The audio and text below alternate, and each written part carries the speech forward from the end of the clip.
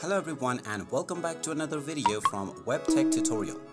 In this video, I'm going to show you how to add gift cards to your Google Wallet application. So let's get started right away.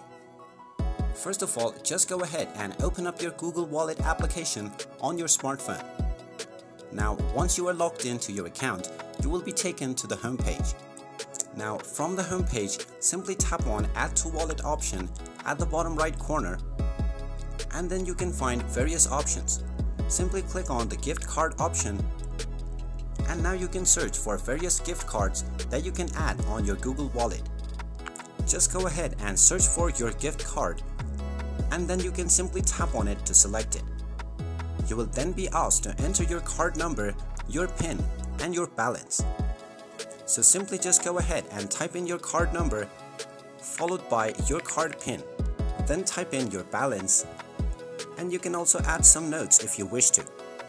You can then simply tap on the Add to Wallet option, and this will add your gift card into your Google Wallet app. And there you have it. That is how easy it is to add gift cards into your Google Wallet application. If you find this video helpful, make sure you hit that like button and subscribe to our channel if you haven't done so already.